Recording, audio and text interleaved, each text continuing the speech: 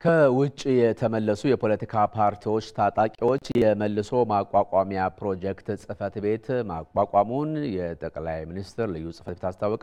የልዩ ጽፈት ቤቱ ኃላፊ ፍጹም አረጋ በትዊተር ገጻቸው እንደገለጹት በውጭ የነበሩና ሰራዊት የነበራቸው የፖለቲካ ፓርቲዎች ሰራዊታቸው ትጥቅ ሲፈታ በዘላቂነት የሚያቋቁም ጽፈት ቤት ተቋቁሟል። ይህንንም በአግባቡ ለመፈጸም በጠቅላይ ሚኒስትር ጽፈት ቤት የመልሶ ማቋቋሚያ ፕሮጀክት ጽፈት ቤት ተቋቁሟል። ጠቅላይ ሚኒስትር ዶክተር አብይ አህመድ ለተቋቋመው ፕሮጀክት ጽፈት ቤት አቶ ተስፋዬ ይገዙን ኃላፊ አድርገው ሾመዋል።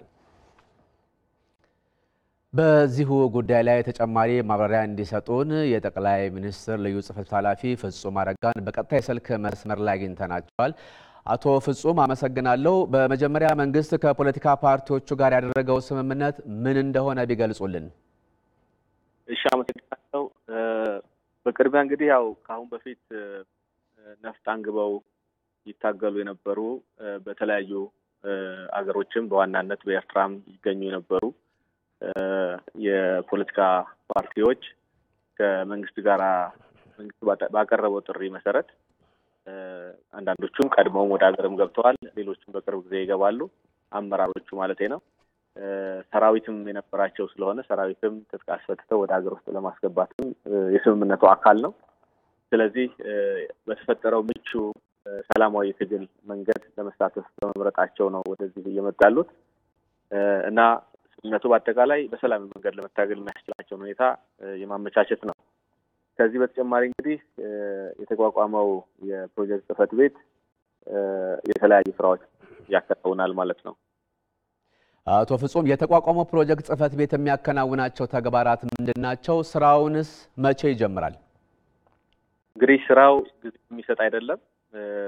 በቅርብ ጊዜ ወደ ሀገር ውስጥ መግባት የሚጀምሩ በመሆናቸው በሶስት ምዕራፍ የተከፈሉ ስራዎችን እንደሚያከናውን ይጠበቃል።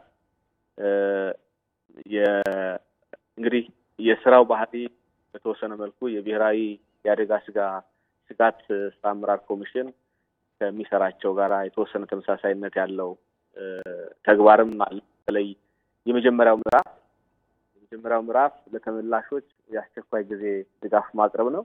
ይሄም ከአንድ ወር እስከ 2 ወር የሚቆይ መጠለያ አዘጋጅቶ የምግብና የሕክምና አገልግሎታቸውን በቆይታቸው ምናልባት የነበራቸው ልብስም ጭምር ዩኒፎርም እንደሚሆን በመገመት አልባሳትንም ጨምሮ የቅድመ ዝግጅት የአእምሮ ዝግጅት እንዲሁም በአጠቃላይ ዝግጅቶችን የማከናወን አጠር ያለ ጊዜ የሚፈጅ ጊዜ ነው የሚሆነው። ስለዚህ መጀመሪያ ነው።